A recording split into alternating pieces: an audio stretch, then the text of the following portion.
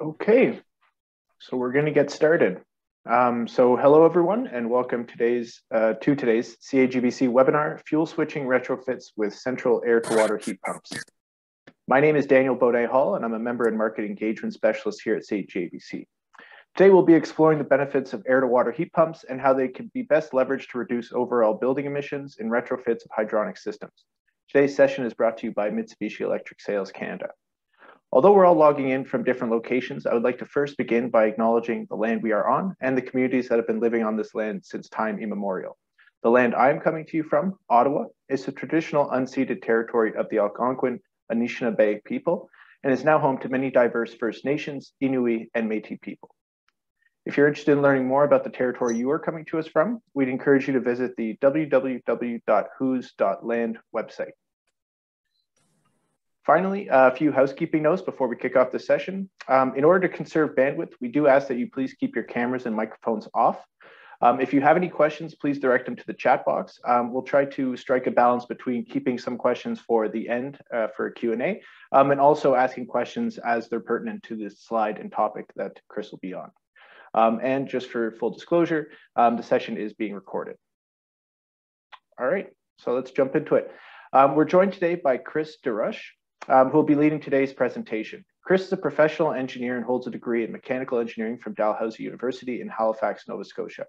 He is the applied product manager and is responsible for launching the wide variety of Climaveneta products and technologies in Canada, setting the stage for the next generation of smart HVAC solutions. He has a passion for efficient environmentally responsible HVAC solutions, which will be imperative in the preparation for the future of the built environment as the industry strategizes to meet local and global targets to offset climate change. Chris, I'll pass it over to you. Perfect. Thanks, Daniel. Welcome, everyone. Thanks for taking the time to join us today to talk about air-to-water heat pumps. So just to introduce myself again, I'm Chris Roche. I'm the Applied Product Manager. I deal exclusively with our hydronics offerings here at Mitsubishi Electric Canada. And with it being kind of an emerging technology, I do a lot of these different types of sessions to talk about the technology very generally and how to adapt it into hydronic systems. So certainly today is it's a loaded topic to get into in about 40 minutes, which I'll try to do so today. But of course, if anyone has any questions as we go through, feel free to type your question in the chat box. And I'll have my contact information available at the end of the presentation as well, if you'd like to connect and see how this might fit in with some of the work that you're doing. So I'm gonna just shut off my camera as well. I'm working from home today, so I'm gonna try to preserve some bandwidth as well to make sure that everything's running smoothly. And I'll just share my screen here and we'll get started.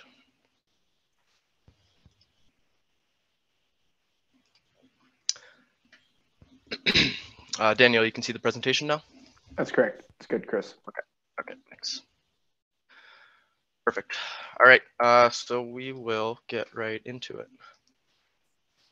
All right, so for the topics for today, we're just going to talk about air-to-water heat pumps, a technology recap. So we'll talk about what air-to-water heat pumps are, how they operate, what the constraints are, and how we can work around these constraints to still achieve carbon emission reduction. And then I want to spend some time diving into comparing carbon emissions in hydronic systems for natural gas, electric boilers, and electric heat pumps to demonstrate why this technology will be a significant part of future HVAC designs when it comes to hydronic systems. We'll talk about how to compare the economic case, so operating costs or carbon savings. And then we'll finish it off with a couple examples of two-pipe systems, hybrid four-pipe systems, as well as cascade systems for maybe retrofitting some high-temperature systems. So just in terms of learning objectives, there's kind of three key takeaways that I'd like everyone to have at the end of the session today. So the first is I would like to understand the concept of fuel switching and the importance for high-efficiency retrofit of existing building central plant systems. I will point out though that the presentation that we have today, all the concepts that we're going to talk about in terms of the technology, they apply to both new construction and retrofit. They also apply to commercial or residential systems. I know residential air-to-water heat pumps that do space heating, space cooling, and domestic hot water are becoming an increasingly more popular type of system as well for residential settings. So the concepts that we're going to talk about will still apply to that, although the examples will be more focused towards commercial systems and large-scale central plants.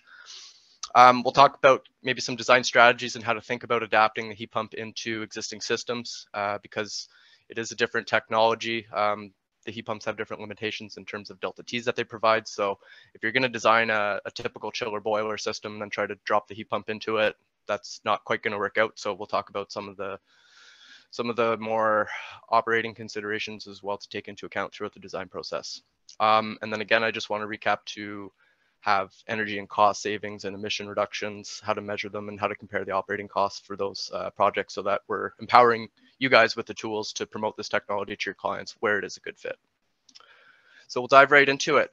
So air-to-water heat pump, a reversible chiller, a reversible air-to-water heat pump. There's a lot of misnomers for how we talk about this technology. But kind of the most basic way to explain it is everyone's probably familiar with an air-cooled chiller. This is a device that provides chilled water to a building, and it's doing that by using a vapor compression refrigeration cycle in the machine to move heat from one location to another. So our evaporator is providing chilled water to the building. So in order to do this, we're moving heat through the condenser and rejecting that to the atmosphere. In the simplest way, a reversible heat pump, air-to-water heat pump is that same machine, but with a four-way reversing valve on the refrigerant circuit. And you're just switching what the heat exchangers functions are. So by redirecting the flow of refrigerant inside the machine, we're actually turning that evaporator in our chiller to a condenser. So we're producing hot water and we're actually rejecting heat to the building. And we're doing that by extracting heat through what's now an evaporator coil on the machine. So it's doing this with a vapor compression refrigeration cycle shown here in heating mode, where we basically put work into a compressor to move heat from one location to another.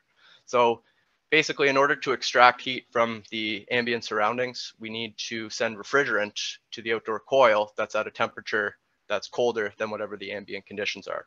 So as it gets colder throughout the winter, if we're using this in heating mode, as it gets colder, it's going to start to get harder and harder to extract heat because we need to be sending the refrigerant colder and colder to the evaporator in order to move heat into the building.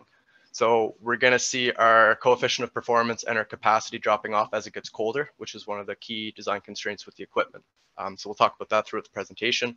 But essentially the metric that we use to describe any heat pump, not just air-to-water heat pumps, is referred to as the COP, which is the ratio of the heat output from the machine divided by the power input. So if you're talking in watts per watts, you'll typically talk about COPs in the range of anywhere from 2 to 4.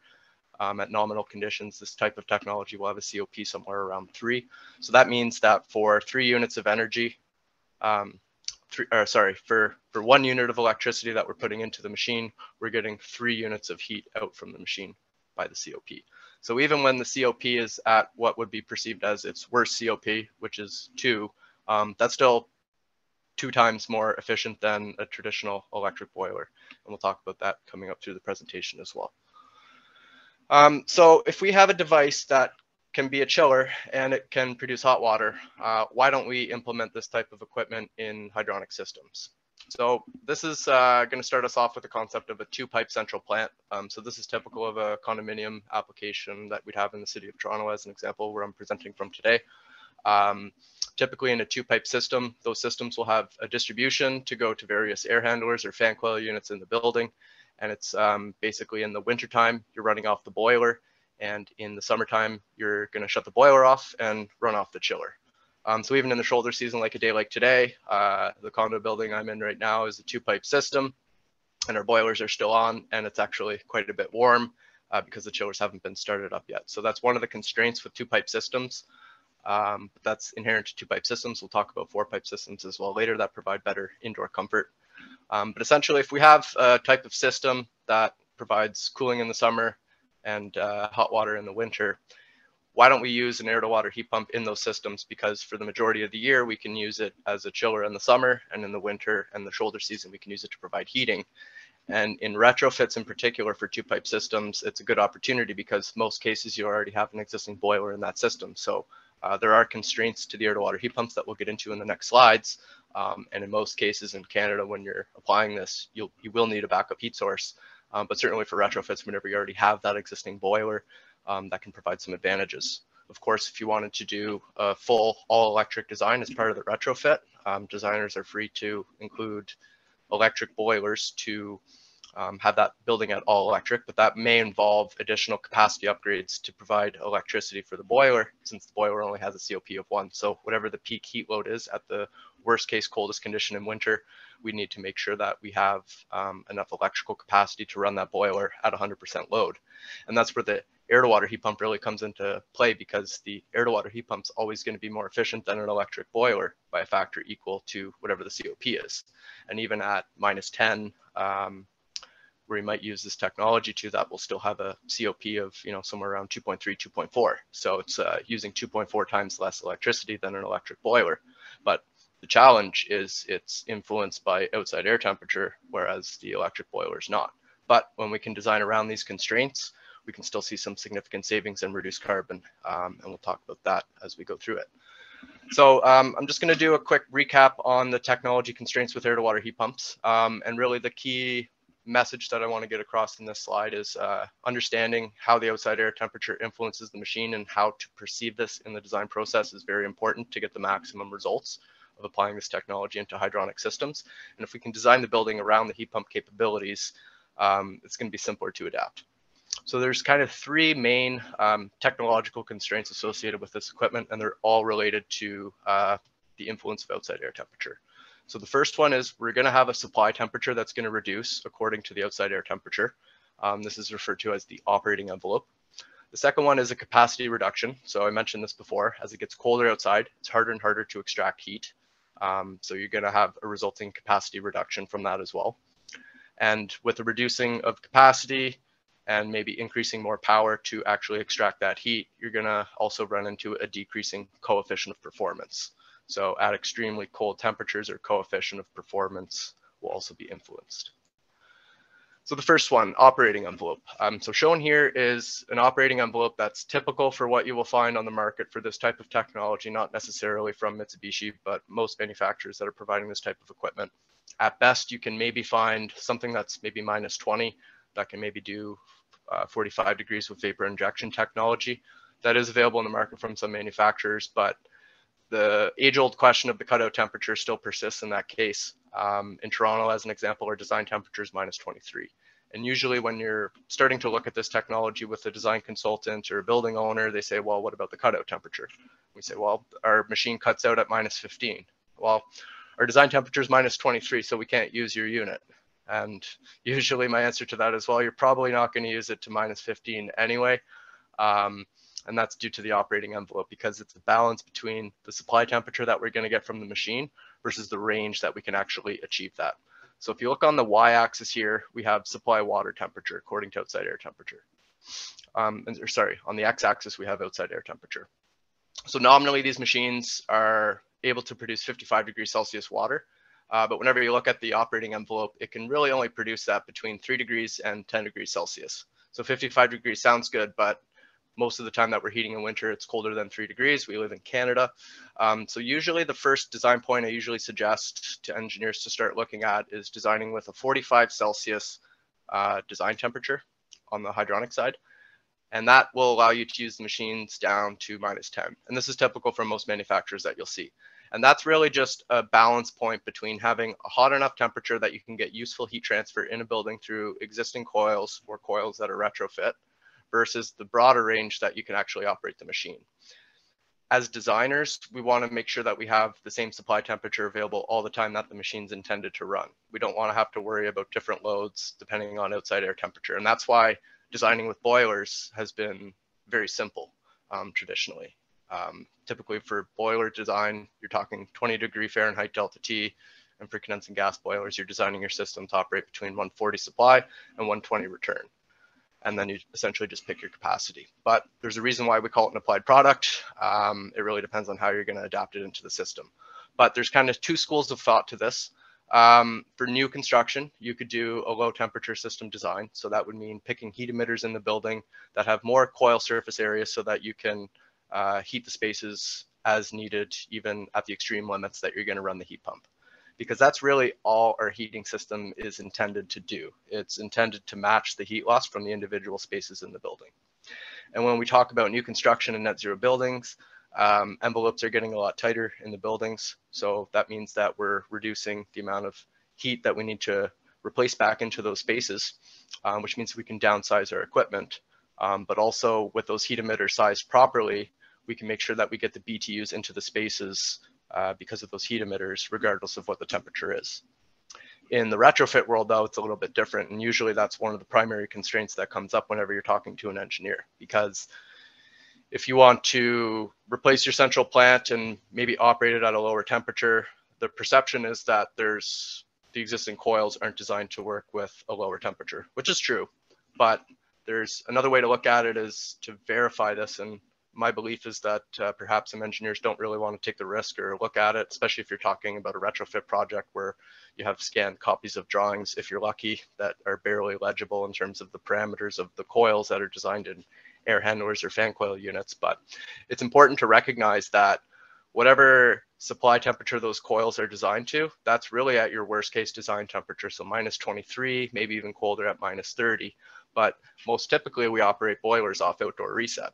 So as it gets warmer outside, we have less heat losses from the building. So we can actually make it more comfortable by reducing the boiler supply temperature so that on a milder day, you're not blasting out heat from your fan coil unit that's making you uncomfortable. So we can apply the same concept to adapting air to water heat pumps. And one way to look at the design and what I'd suggest is, for retrofit, look at what capacity might be available from the coils with using a lower water temperature, maybe down to -10, because the hydronic system only needs to match the heat loss at -10. And that heat loss is going to be much less at -10 than it is at your design day temperature. So oftentimes, if you look into it, you might find that it might be satisfactory to just run it based off this. And we'll talk about on some other slides coming up the amount of time that we actually spend between -10 and +10 for the majority of heating season. Even if you're in Calgary, that's still more than 50% of the year, and we'll talk about that coming up. So understanding the operating envelope of the heat pumps and selecting the operating temperature that you're going to operate it at is very important to select your heat emitters from that. But also, if you're doing a retrofit project where you're going to change out the heat emitters or fan coil units in the building, that's an opportunity to optimize those coils, give them a little bit more surface area so that they're compatible with a heat pump. The second constraint is the capacity that's going to reduce according to outside air temperature. So this is a heat pump capacity curve. So on the y-axis here, we're looking at the heating load and the heating capacity. And on the x-axis, we're looking at the outdoor air temperature. So in reality, our design temperature in Toronto is colder than -15, it's -23 or so, but this technology operates down -15. So if you wanted to use the most amount of heat pump possible, you could select whatever heating load you have in the building at -15. You could choose the number of units or the size to meet that total capacity. But what's going to happen is that's at the point of the heat pump capacity curve where you have the least amount of capacity available from the machine. And the majority in winter, we're spending between -10 and +10. So usually you have more capacity than what's actually required. And that's why for retrofits especially, it makes sense to look at this technology and size it based off the cooling requirement for the building. And then whatever you get out of it in heating, you get. Certainly you could add more units to meet more of the heating capacity at colder temperatures, but that may result in an imbalance between the peak heating capacity that's available at -10 or -15 versus the cooling capacity that's available at 35 degrees Celsius. So if you add more units to meet more of the heat load down at -10 or -15, you might need 4 units as an example to meet the heat load there. But if you're operating at peak cooling, you might only need 2 or 3 units. So then the question would be, well, why am I going to buy an extra 1 or 2 units just to meet the heat load at this -10 or -15 that we spend very few hours of the total year actually operating at? So that becomes more of a capital cost consideration more than anything. But certainly if you're doing a net zero project, you will need that auxiliary boiler for those few hours where it's -20 or -25, but you're running it for a few hours of the total time. So, but the main point is when a manufacturer provides you rating for this type of equipment, they're going to base it off the AHRI 550 conditions, and it's important that you actually specify the conditions and understand the operating envelope so that you can pick your supply temperature and then determine which outside air temperature you're actually going to run the machine down to. Because at standard AHRI conditions, that's where you're kind of exiting heating season, and that's where you have the most capacity available from a machine versus the smallest amount of heating load that's actually required. So certainly if this was tied into domestic hot water to do domestic hot water preheat, working within the heat pump's limitations, that could be a good way to offload the available capacity. And especially if that domestic hot water system's operating with natural gas, you could still operate off the heat pump for most of the water, and then the boiler only needs to take the water up from maybe 40 degrees to 60 degrees Celsius. And we'll have an example of that coming up later as well. So it's important to distinguish between application rating conditions and the AHRI standard rating conditions. But one benefit that you can do to optimize the sizing and also simplify the design based off the operating envelope is by choosing what's called a bivalence point. So bivalence just means you have two energy sources. So in this example, it's showing the heat pump and an auxiliary boiler. So essentially you can downsize the initial machine sizing and optimize the economics of it a little bit by recognizing that whenever you need the least amount of heat load is where you have more capacity. And whenever you look at the weather data, which we'll have coming up on the next slide, this provides also a good happy medium between equipment sizing versus the range of temperatures where you're actually going to run it. And then you just simply switch over to the auxiliary boiler. If you did want to meet with the heat pump, if your heat pump curve is providing this area under the curve here, if your temperatures are the same in the hydronic system, this part still could be used with the heat pump working with the boiler, and the boiler is kind of filling in the main capacity. But you also need to look at the temperatures as well in those instances. So in this example, your application rating conditions would become the bivalence point as well, shown here at about -7 degrees Celsius. So the third constraint that we have is the coefficient of performance, which is correlated to capacity. And if you plotted capacity, it would look very similar to these curves. So on the left axis here, I'm showing the bin hours. So this is weather data downloaded from Environment Canada. And this is actually a 4-year average now. The data I've been collecting over the years started in April 2018, and that goes till March 22. So there's basically 4 winter seasons that are included in this data. And even over the last winter that we just had in Toronto, I felt like it was much colder winter. And whenever I looked at the data, it wasn't too much worse than the winter that we had in 2018. So kind of 2018 and 2022 were a bit colder winters, and 2019 and 2020 were a little bit milder. Even last year, based off the Toronto data in 2021, there was only 1 hour where it was colder than -15. So we have the perception that, okay, well, Canada's very cold, and it is in some places like Calgary, but in some places it's not, and we can still see some significant savings between -10 and +10. That's good heat pump weather. So this, on the right axis here, we're looking at our coefficient of performance, and we have different curves based off the water temperature. So another important consideration, if we're looking at the operating envelope, if we want to maximize the amount of time the heat pump can run, we want to design with the coldest water temperature possible, because even if our system's designed with to work with heat emitters, say at 40 degrees Celsius, even though at 1 degree Celsius the machine could provide water as high as 50 degrees, by maintaining a lower water temperature, we're increasing the efficiency as well. So we can see this if we look at 0 degrees as an example. If we compare 45 degrees Celsius leaving water temperature at 0 degrees, which is kind of an average winter day, our COP would be 2.8. But if we design our system to work with 40 degree water instead, so drop that by 5 degrees C, we can increase the COP by 10%. And then if we go to 35, which really might be only suitable for in-floor radiant systems, that number goes up to another 10% to 3.4. So not only are you increasing the efficiency that the machine's going to operate at, but you're also expanding the range where you can actually use it. So this is kind of also showing you the operating envelope that we looked at one of the first sections here. So 55 is really only showing you able to achieve that between 3 and 10. With 50 degrees, you can operate as high as 23 and as low as -6. And then that 45 degrees we were talking about, -10, which covers off a significant portion of the hours. So I want to go through some different climates throughout Canada that are kind of best case to worst case in terms of hours, because even if you're talking about Calgary, you're still talking more than 50% of the total year. We're spending between -10 and +10. And if we want to implement this type of technology, we will need an auxiliary heat source in most cases, and that's just going to run as a function of however many hours it's colder than -10. But if we look in Vancouver, which is very much a heat pump market, they're kind of eliminating natural gas boilers and even backup electric boilers in some cases for new buildings coming out because they have a little bit more of a favorable climate. But if we look in Vancouver, the times where it's below -10, 4-year average, there was only 5 years where it was colder than -10. On average, though, 50.5% over 4,400 hours in Vancouver. If we go to Halifax, where it's still a little bit milder, okay, in the wintertime, sometimes based off, whatever the average is over the last couple of years, times below -10, you're talking 3% of the year, but still 56% of the year you're spending between -10 and +10, where it's, again, good heat pump weather. Similar Toronto, 52% with 2.3% where it's colder than -10. So shown here, relatively fewer hours where your backup heat source is running. Montreal, you start getting a little bit colder, but still 50.1%. You're spending between -10 and +10. And a little bit more time that you're spending below -10, 6.7%. So that just means you're running your backup boiler, electric or natural gas, for more of the time.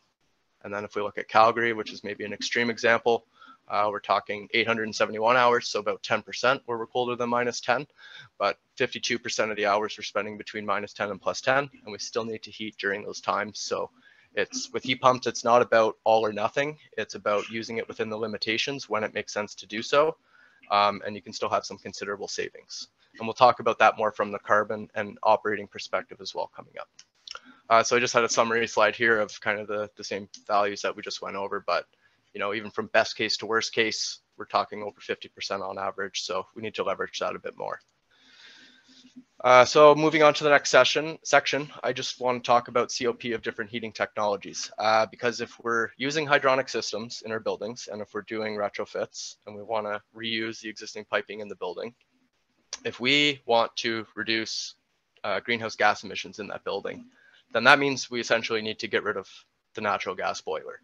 And really the technologies that are available to replace that, your choices are essentially an electric boiler, which always has a COP of 1. So you put 1 unit of electricity into it, you get 1 thermal kilowatt hour out. Or an air to water heat pump, where you put 1 unit of electricity in and you get anywhere from 2 to 4 units of heating out to provide the same thermal kilowatt hour provided to the building. For the natural gas boiler, it's actually a COP less than 1. Even if you have a condensing gas boiler, that's anywhere from 95 to 98% efficiency. Depending on the return temperature going back to the boiler, you're actually going to divide that by 0.98, and you'll have to use a little bit more natural gas to provide the same thermal kilowatt hours. So if we want to decarbonize existing hydronic systems, it's clear that air to water heat pumps will have some role in helping decarbonize those buildings. So different markets, though, require different solutions, and the different markets have different climates that we need to take into account when we're designing for buildings, and different markets get their electricity from different sources that really affect the viability from both an economic and a greenhouse gas emission point of view to actually be able to reduce emissions. So if we look at this chart here, in green, this is supposed to show the emissions intensity per kilowatt hour of electricity. So if we want to compare this from a thermal point of view, we're going to assume that natural gas is operating at 100% efficiency, and we're going to assume that we have a COP of 1, so that we're comparing apples to apples. But if we look in Alberta, it's actually more emissions to use electric heat than it is to just burn natural gas at the building.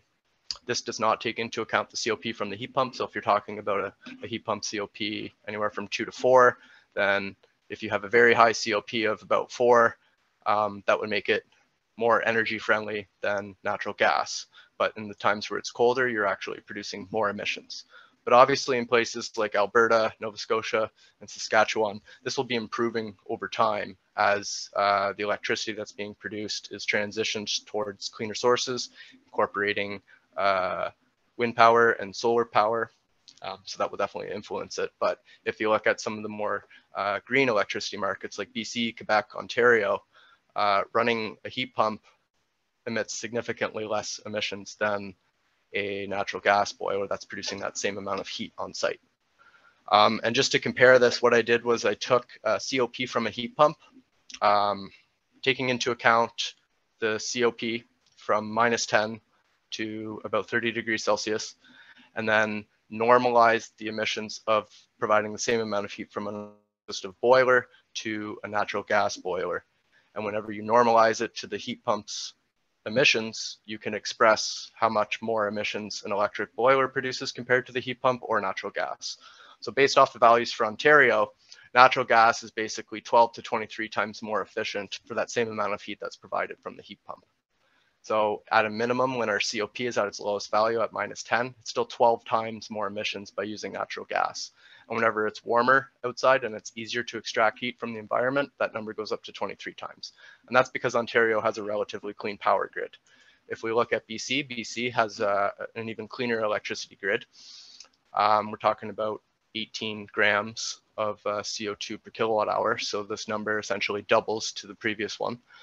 So even when the COP from the heat pump's at its worst, it's 25 times more emissions. And when it's warmer, 47 times. If we move on to look at Quebec, where it's an even cleaner energy market, virtually emissions-free, 1.2 grams of CO2 equivalent emissions per kilowatt hour.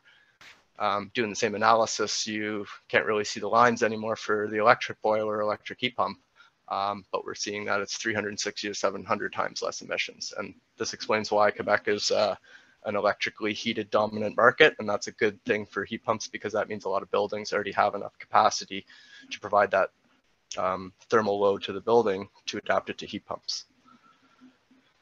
So the last part I wanted to cover off on this is we can look at the carbon side of it to how much emissions we're going to reduce by using a heat pump or an electric boiler over a conventional natural gas, but how do we compare the operating costs? So similarly, if we were looking at 1 thermal kilowatt hour provided from either a boiler or a heat pump, it's the same thermal kilowatt hour that's provided from the building. So if we want to look at what the electric heat pump is, we can take whatever dollars per kilowatt hour of electricity that we're paying for and divide it by the COP. That's how much we're paying for 1 thermal kilowatt hour from the heat pump. And if we look at the boiler, if we take our dollars per kilowatt hour natural gas, we have to convert our cubic meters of natural gas to kilowatt hours, and we divide that by the boiler efficiency of 0.95, 0.8 for an older boiler. That's how much we're paying for that same thermal kilowatt hour provided from the boiler. And if we rearrange that equation, we can figure out what's our break-even COP if we want to find out purely on operating costs, what we need the prices to be for the two fuels to break even. We can rearrange this equation. And what's interesting though is when you express that in terms of the ratio between dollars per kilowatt hour electricity and dollars per kilowatt hour natural gas, you can plot that for various boiler efficiencies. And that's what it would look like here. So essentially what you would do is plot this equation depending on whatever boiler efficiency you're talking about. So if you have a relatively new boiler, it's probably 95% efficient. Or if you're talking about a retrofit, then you'll have some significant heat pump savings. And then maybe as part of that project as well, you'll retrofit that old atmospheric boiler to a high efficiency condensing boiler as well. But if you just look at your natural gas or your electricity bill, I'd encourage everyone just to look at the total distribution charges and find out just the total pre-tax amount on the bill and divide it by the total amount of natural gas usage to figure out your true delivered rate. And you would also need to repeat the same exercise in terms of electricity.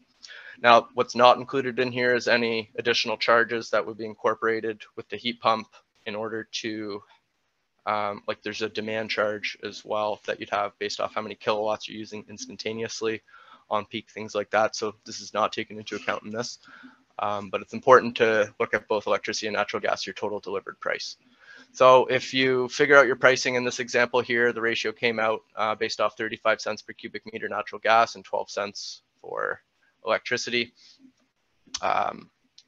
Number came out to 3.46. So basically what you do is you draw a horizontal line at on the price ratio on the y-axis here, and then where it intersects with the boiler efficiency that you're looking at, you just look down and figure out what that break-even COP is required. So based off these price ratios, if you're comparing it to a 95% efficient boiler, then if you want to be operating it off economics, you need a COP of 3.25 to break even. So that means you could go back and look at your COP curve that I showed a couple slides ago, and where it's 3.25, anywhere where it's warmer than that, you're going to make money and it's going to be cheaper to operate the heat pump. And if you're to the left of that, you're going to be spending more money to operate the heat pump. But really what's important is to look at the total year and look at how those savings average out if we're purely focused on the economics. Similarly, if we're looking at an 80% boiler, instead of a 3.25, we need somewhere around 2.7 or so to be economical. So a couple different ways of looking at it, so it's important. And the last thing I wanted to talk about in this section is the carbon tax. As we know, we've been seeing that. You know, the current carbon tax scheme has basically been seeing the price go up by $10 per year. So on April 1st, just a couple days ago, we saw the price go up by essentially 2 cents. I'm rounding it off here. But basically, we've been seeing the price of natural gas per cubic meter go up by 2 cents year over year. Now, the federal government still needs to implement the enhanced plan that they announced in December of 2020. That would see the price going up to $170 per ton. But it's just a matter of having that passed in legislation. And, you know, we're even hearing from other presenters with the Canada Green Building Council that are talking about the government using a kind of a shadow price of $300 per ton as well. We're not going to get into that really, but the point I want to make on this slide here is that once the new tax that's going to see the increase of price go up by $15 per year, not 10, that's going to translate into 3 cents year over year of an increase for pricing. So even if you look at the period from 2023 to 2030, that's 8 years times 3 cents increase per year is 24 cents of an increase by 2030. And if our price for natural gas is anywhere between 25 to 35 cents now, essentially it's going to double. But it's also important if you're looking at new construction, if you're starting design of a new project, that building's not going to go into operation for 3 or 4 years or more in some cases. So it's also important to look at what the energy prices are going to be long term when making the decision, because the prices we have today won't be reflective of what it will be in 3 or 4 years from now. So that's all I really wanted to talk about through with the carbon tax and comparing operating costs and the technological constraints of the heat pump. So as you can see, there's a lot of good reasons why we would want to still look to designing as much as we can with the air-to-water heat pumps to get the most benefit. So I'm going to try to finish up here in the next 10 minutes to have time for questions. So I just have some different examples that we'll go through. So typical 2-pipe changeover system. This might be a system where you'd have, you know, however many units you're going to size it either based off cooling or based off heating. But just to illustrate it, you know, based off these machines will stage during summer, depending on the building load. So at nighttime, when it's a bit cooler, you may not need to be running all 3. Maybe 2 units are running and the third one will shut off. But whenever you're going to switch over that plant, normally a 2-pipe changeover building has a 3-way valve to switch between the boiler and the chiller. So you can still take advantage of that in a 2-pipe system. And whenever you turn them into heating mode, you would run 1, 2, 3 machines depending on the load, similar to cooling. To meet your heating load, but because you have the auxiliary backup boiler, it's just a matter of integrating that within the controls and switching over that valve whenever you do need to run off the auxiliary boiler for maybe those very, very cold days. So what this looks like in terms of a retrofit, so this is a project that we're working on with a customer for equipment that's going to be installed this fall. Where they basically needed a chiller to be replaced at the building. So it was 110 tons. And very forward thinking condo corporation, you know, they saw the potential of rather than replace this like for like, let's upgrade it to a heat pump, size it for cooling, whatever we get out of it and heating we get, but that's able to offset the greenhouse gas emissions of the condo corporation and future-proofing the building. So in this case, they already had existing boilers. And this is able to provide them dual fuel system to have a bit more flexibility to run based off operating costs or based off lower carbon footprint as well, and still have that backup boiler that we were talking about. So basically they're replacing it like for like. So instead of that chiller, they're using 2 heat pumps that are going to operate to provide heating when feasible. And based off doing a bin hour analysis that I don't have time to get into the details right now, but this is just comparing the heat pump operating at 45 degrees Celsius, which is how we size it in this instance, so that it was able to run all the time down to -10. And just comparing that to the boilers and the amount of emissions that they would produce, also operating with a 45 degrees Celsius supply. So the savings based off the bin hours and taking into account the efficiency of the heat pump and the emissions intensity of natural gas versus electricity basically came out to be 118 tons of savings. And just to kind of put this in perspective with the carbon tax, it's going to see a shift in price over time. 2022, the price is $50 per ton. So in 2022, with that tax, it's $6,000 savings per year. By 2030, when it's $170 per ton, we're talking $20,000 savings per year. So if we look at the cumulative savings, by the end of this decade, as the carbon tax matures, it's going to be $120,000 savings. So those savings can quickly pay back for the cost of the upgrade to the heat pump over what the cost of a traditional chiller would have been. Similarly, another project, I alluded to this before as well. This was an application for a project that didn't actually end up going ahead, but I want to illustrate kind of the sizing and why it's important to design around the heat pump. So there was a project where the system was designed with boilers and chillers. So they had an 80-ton condensing unit with an evaporator and 2 heating boilers at 140 kilowatts each. So we said, well, okay, based off your design, we would size the heat pump down to maybe -10, -5. In this particular case, the engineer wasn't able to change all the heat emitters to accommodate 45C, but they said, you know what, we can live with a 50°C supply, which our machines could provide down to -5°C. Again, taking into account the capacity that you want to meet of the coils in the building, because all you're trying to do is match the heat loss. So we propose use 2 40-ton units, just size them for cooling, whatever you get out of them heating you get. And what did that look like? Well, based off the conditions for the heat pumps, they're 40 tons nominal cooling, but in heating, based off needing 50°C supply, that they could be operated down to -5. Each machine provided 107 kilowatts. So from heat pumps down to -5 at least, there was 215 kilowatts at a minimum. Keep in mind that as it gets warmer outside, you have more capacity available from the heat pump. So maybe at 5 degrees, you could actually only run 1 unit to meet the total heat load of the building and save energy that way as well.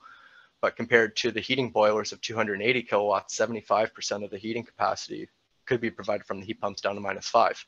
And it's important to remember this curve. It's arbitrary in this case, but your coldest design day temperature is where you need 100% of the load.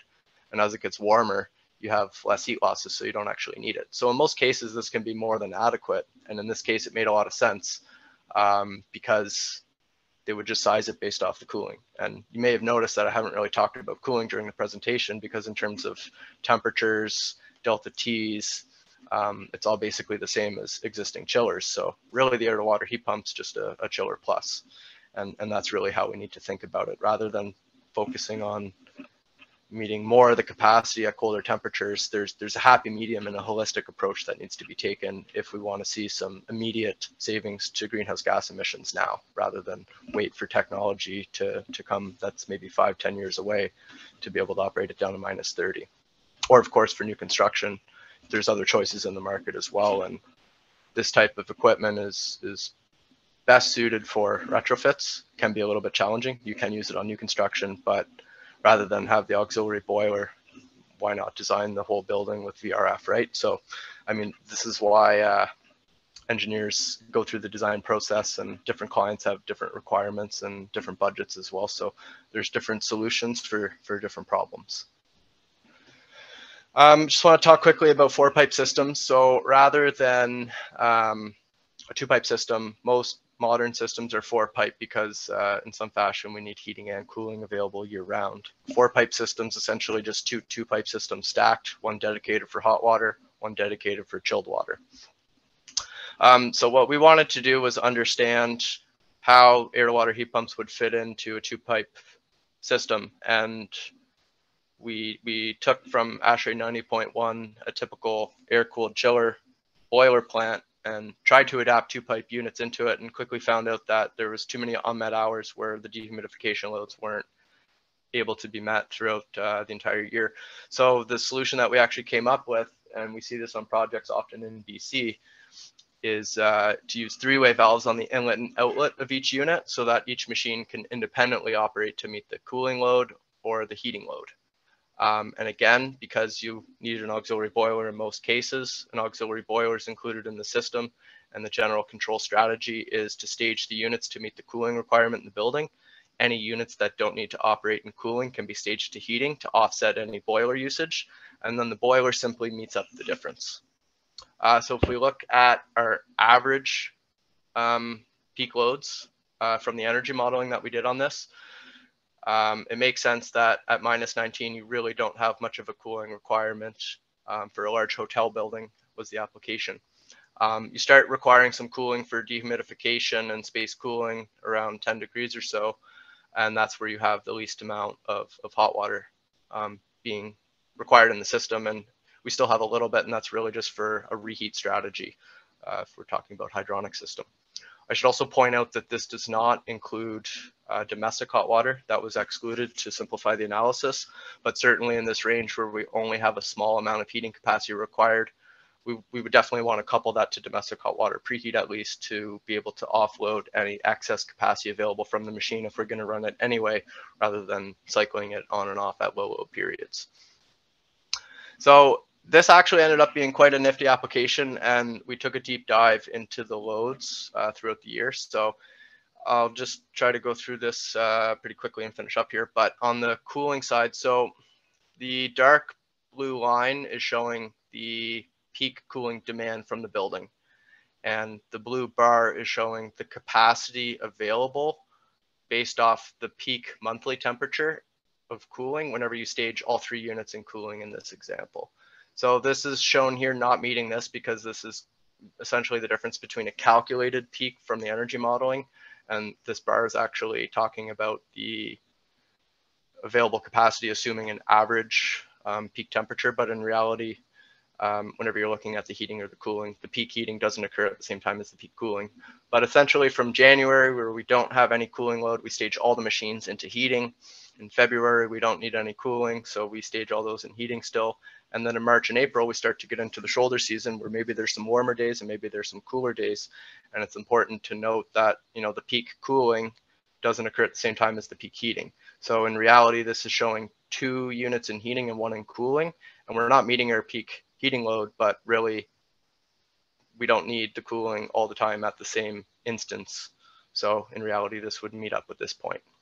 So the general strategy is to follow the cooling loads, whatever units are available to be staged into heating or set into heating to offset any boiler usage, and then the auxiliary boiler just makes up any difference. But it's important to recognize that your building load is dynamic, so the heat pumps are also dynamic. So when you take this into account in the design process, you'll find that you can actually meet the heating and cooling loads throughout the year and save a lot of energy and carbon emissions while doing so. So what we did was we looked at ASHRAE 90.1 building from 90.1 2004 with the assumption of, okay, this chiller is at the end of its life cycle. So rather than replace it like for like, let's upgrade it to an air to water heat pump, and what do those savings look like? So in Vancouver, we sized it for 48-degree supply because the design temperature there was -7. Toronto and Montreal ended up being very similar, where the heat pumps are only sized to work down to -10 with that 45-degree-Celsius supply.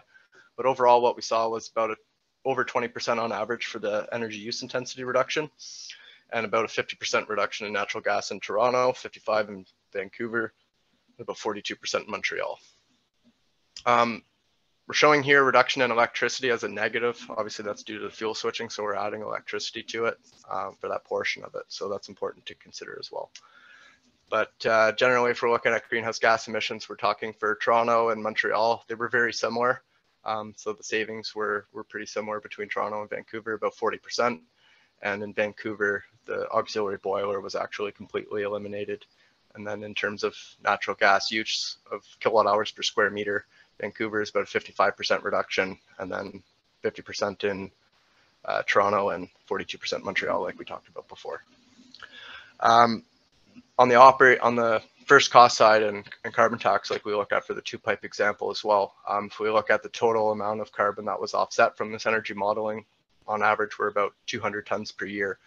But just a simple calculation kind of on the back of the napkin, if we look at a standard air-cooled chiller, that cost to the owner might be around $1,200 per ton.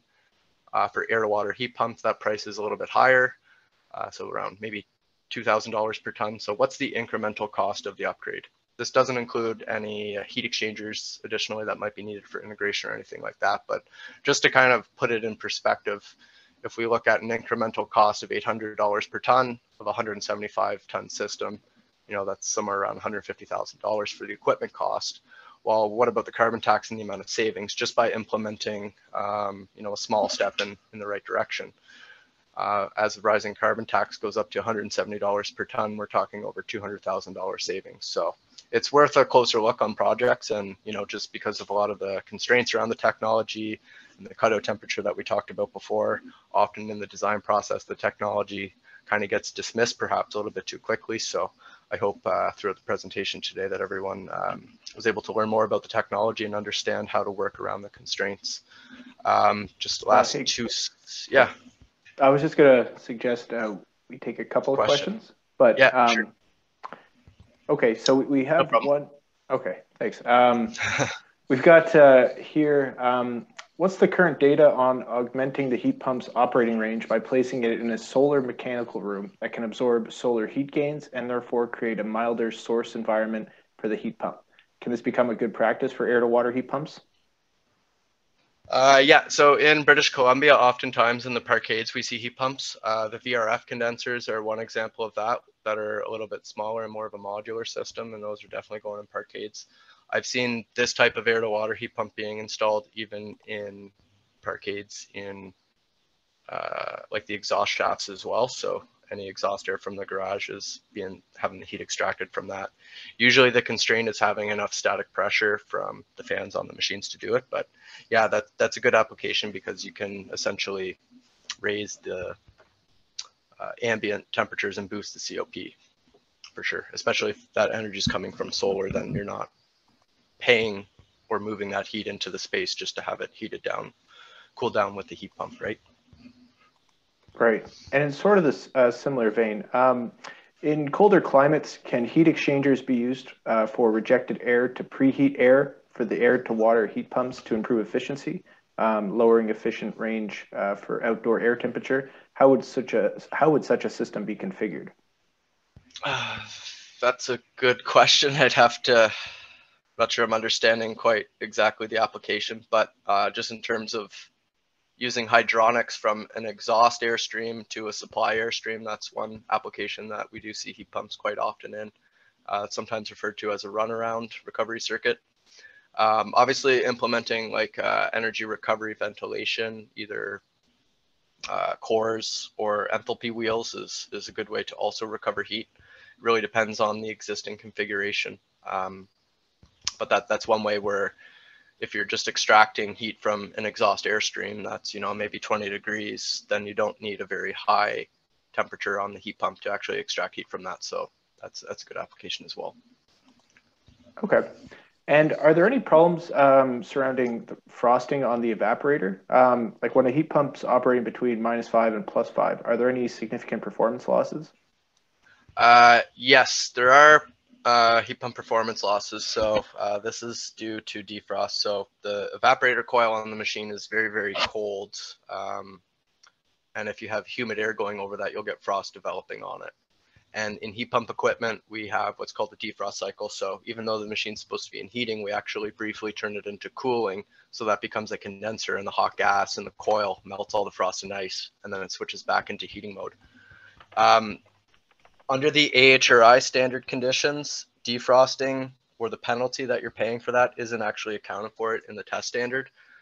So whatever you are working with the manufacturer, you can ask them for the EN 14511 ratings, and that's the European standard that does take that into account. But you can expect about 10% less capacity. So there's one project where the engineer asked for this on, and at -10, we had about 550 MBH, and then he asked the same question. We rated it to the other standard, and that decreased it to 500 MBH. So about 10% decrease, and at Mitsubishi, we have the software to do that either way, as you like, but that's one thing where you can size it in accordance with the European standard, and then you know that you're going to be covered, even taking into account worst case. But it's really based off humidity and not necessarily temperature. So there's certain climates where it's very dry and you don't see a lot of defrosting, and others that's very humid, even during the winter down to -5, where they'll be defrosting more. Great, thanks, Chris. And do you have any comment on the global warming potential of refrigerants used in heat pumps, air-to-water heat pumps with water circulations versus VRF, for example, and including in this conversation the planning for heat pump retrofits? That's a really good question. So embodied carbon is becoming a very important topic these days. The one benefit to this technology over distributed systems like VRF is that you typically have lower refrigerant charge. So if you're looking at a VRF system currently using 410A, depending on the pipe length, you need to provide enough refrigerant in that system to maintain your head pressure to actually get the system to operate. So you're going to use more refrigerant than you would with what's referred to as monoblock with the air-to-water heat pumps that are outside. So from the get-go, you're using less refrigerant with the monoblock heat pump. And keep in mind as well, even with this technology, there's next generation refrigerants that are going to be coming to market as well. Like in Italy, like that's the factory that I deal with. It's a European product. They already have this same product developed with R454B, which is a lower GWP. The problem is those refrigerants right now, we're still analyzing the safety aspect of it in North America because they're A2L refrigerants, so they're mildly flammable. But that will definitely have a part in this technology moving forward. And I think after 2025 in Canada, there's going to be more clarity in the market as to whether or not the new refrigerants can be used for either VRF or monoblock heat pumps outside. However, the benefit of the A2L refrigerants with the monoblock heat pump is if you did have a leak from the heat pump, you're not that refrigerant's not going to go into an occupied space. It's not good for the environment, but doesn't present the same life safety concerns that a distributed system might. Okay, great. We'll try to answer one or two more questions. So someone was interested in the ability to use an air-to-water heat pump bridged with a thermal storage, for example, a very large water storage tank, in order to act as a flexible load which can consume during periods of either low electricity pricing or periods where the marginal grid emissions are low to zero. Are there any capabilities there, in your opinion?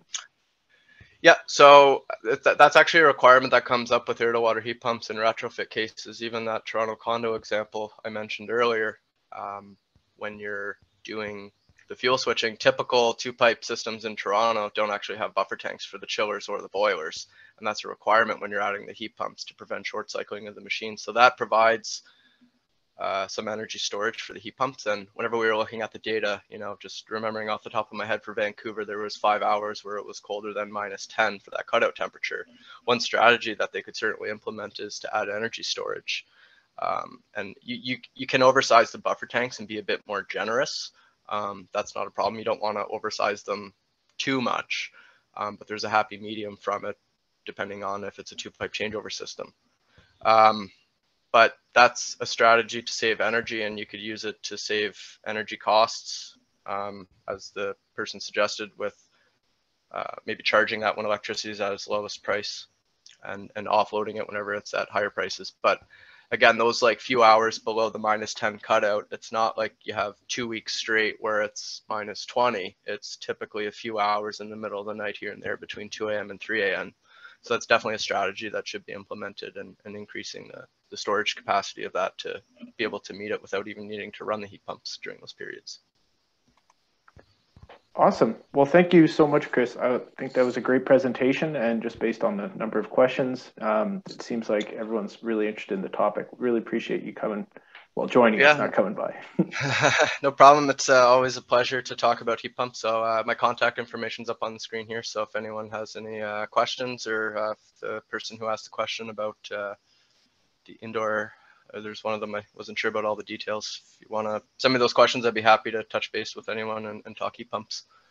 It's also interesting to talk to people about the different applications to define the problems that need to be solved with this. It's called an applied product. There's 1,000 different ways you can use it. So it's always interested in hearing from the market to see the types of problems that you need solutions for. Awesome. I'm just going to throw up our screen for a second. So with that, we'll wrap it up. Thanks again to Mitsubishi Electric Sales for sponsoring today's session, and Chris for hosting. I'd like to remind everyone that Building Lasting Change is making its in-person return this year. The conference will run from June 1st to 3rd at the Beanfield Center in downtown Toronto. We're excited to welcome everyone back for 3 days of engaging keynotes, presentations, panel discussions, case studies, and plenty of in-person networking. Registration is now open, and I encourage you all to save your spot as soon as possible. There are still sponsorship opportunities available, so if you are interested, please reach out to myself or another member of the client experience team. We also have an event coming up next week in our innovation series. It's going to return for a case study on CIBC Square, which is one of the new AAA office tower developments in Toronto. The session will explore the project's various green building features and explore how they managed to align sustainability with the personal well-being of its occupants to greatly enhance the end user's experience. Finally, thanks to everyone in the audience who's still with us. Really appreciate you taking the time today and attending today's CAGBC webinar. And we hope to see you in person at the conference in June. Thanks again, Chris. It was a great presentation, and Thank you. we'll talk soon. All right. Thanks, Daniel.